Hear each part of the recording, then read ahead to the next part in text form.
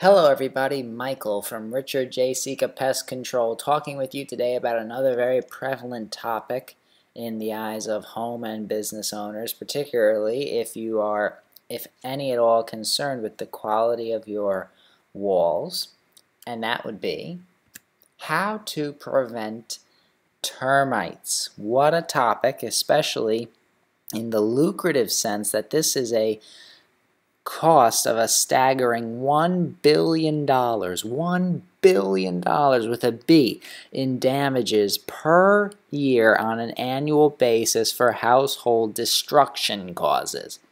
You want to talk about a bug that knows how to do some damage. It is termites. And that is the subject and focus of this video. How do you prevent these nasty invaders from taking on what was a sanctuary?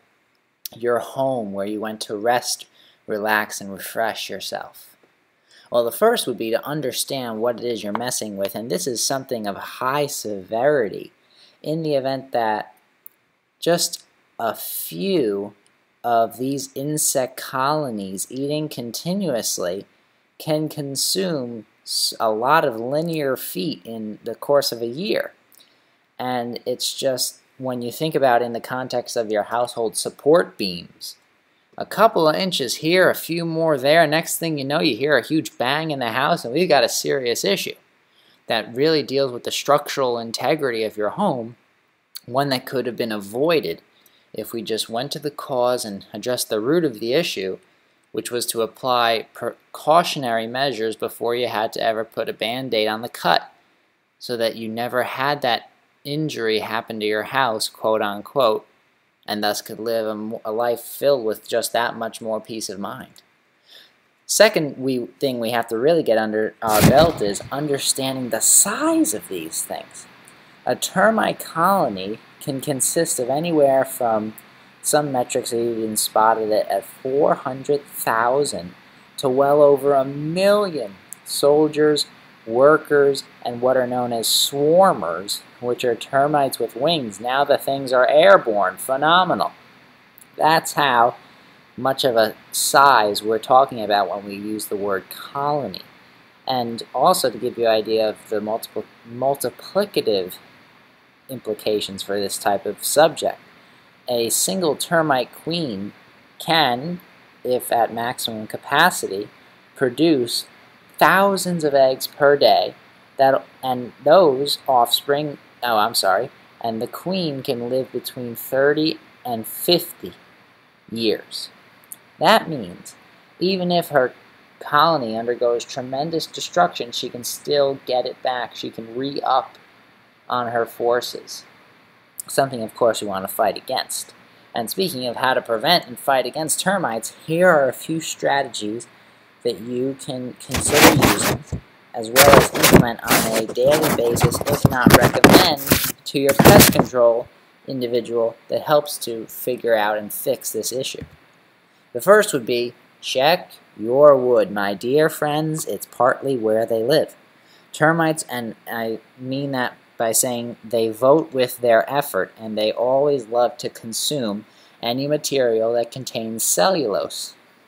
Well, saying that you like to contain cellulose is in the same breath also saying that you love wood, because it has an incredible amount of that chemical, of which the termites will devour it ferociously.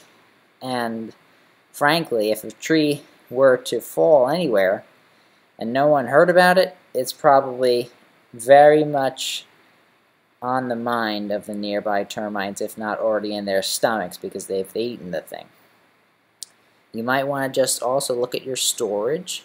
Sometimes where you put these excess building materials, such as firewood, may make a difference. Scrap wood touching the ground is frankly an open door to these bugs to come marching in. And if your house or property is not exactly large enough for wood to be stored that far away from your house, you can make some roadblocks beneath that area to deny these bugs from direct access. Anything you can think of, whether that be stands or slabs to fight off the issue. You might also want to look at your lumber, because using treated lumber for any structures that have direct contact with the ground is a very prudent move. Some chemicals used in treating don't guarantee that termites will be repelled. However, they can act as a pretty strong detergent, and then you play the odds, and you most likely succeed in preventing these things. Look into treated lumber. Now, with that in mind, we've assessed the wood, which is frankly where these things love to go. We had to do that. Now let's talk about the soil. Another interesting point of topic. A lot of these bugs are Mediterranean. In fact, most of them are, and when we're talking in reference to termites, meaning that they create, craft, and live in colonies beneath the ground.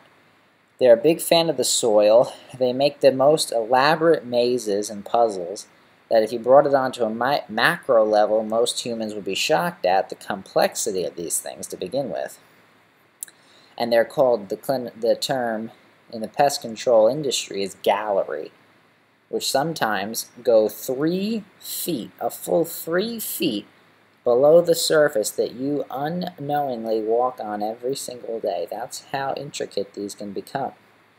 They love to create mud tubes leading from the colony to the above ground area, likely a grass or a grassy region or food source, or even the wood in your home.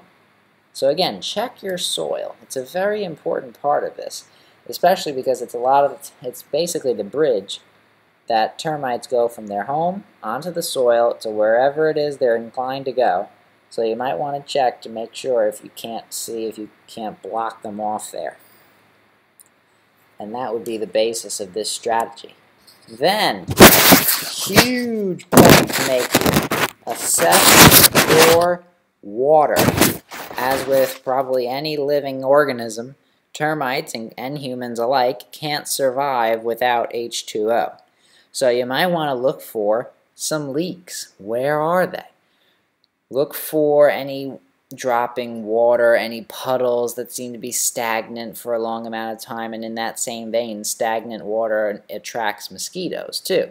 So if you just get rid of that, you could kill 2 birds with 1 stone, quote unquote. Giving a colony a water source that's close to your home basically just lowers their workload to try to find one source in any vicinity to their colony. You're giving them a water bottle that refreshes them, enabling them to do whatever it is they're aspiring to. Not the best move if you're trying to keep the wall integrity of your home. And then you might even want to remove any heavy growths or brushes from your home. Such dense, really like hyper dense vegetation can create areas of hyper moisture, which of course funnels all the way back to water. You want to make sure that they are not attracted to it, that they got to work a little bit for it. And thus you might want to avoid and take out some of that vegetation, especially if it's not contributing to you in any way. Now those are some of the very popular ways that you can DIY get rid of these animals, but some others include the ability to look for access points. This is very important because there's not exactly the number 1 perfect termite repellent or chemical to ward off every single one of these bugs. The best form of prevention is just to make it difficult on them. So if you look and see any cracks or holes in your home, especially if they're interrelated with water sources, that's easy access for any of these termites to get in.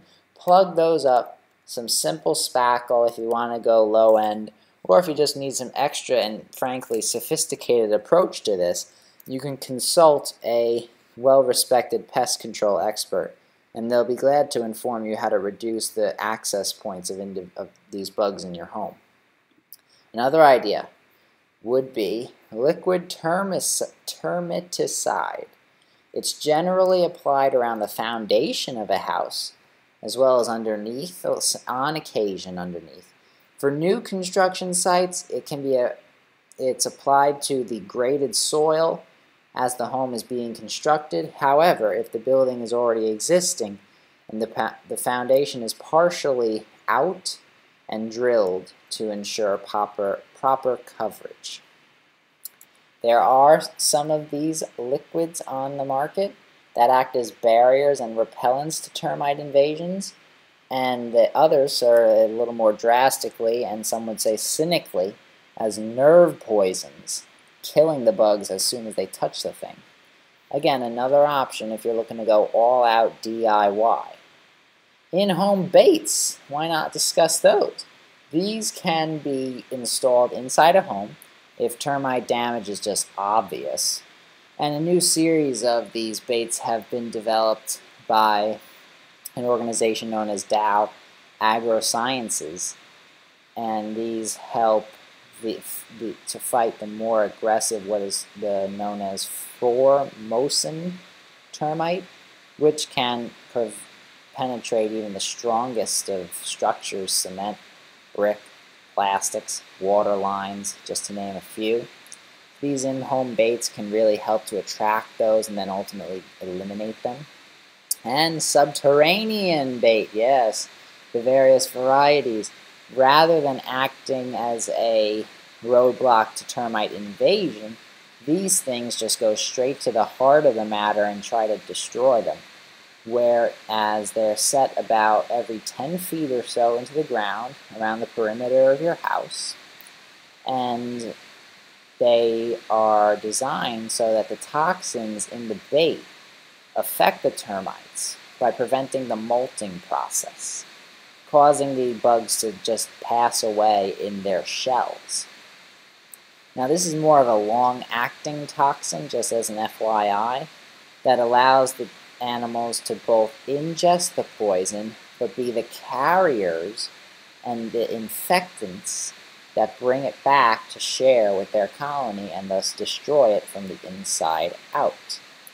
Now, subterranean bait, in-home baits, liquid termiticide, and trying to scout out those access points are great options for you to prevent any termite damage done to your home. However, if there is damage already, and you've tried your fair share of approaches to negate this from happening in the future, but just aren't seeing the results, feel free to contact us at 914-667-5610. Richard J. Sika Pest Control will be glad to eradicate any bug problem you have, and certainly if it's termites, we'll be able to aid you there, getting rid of these bugs in as little as a few treatments. And thank you for taking the time to watch this. We look forward to hearing about how you apply all these different strategies to get your home and your life back. And until we see you again next time, we look forward to hearing how you have debugged your home. And again, if you need any help at all, feel free to call us. We'll be happy to have a free consultation with you to get your life and home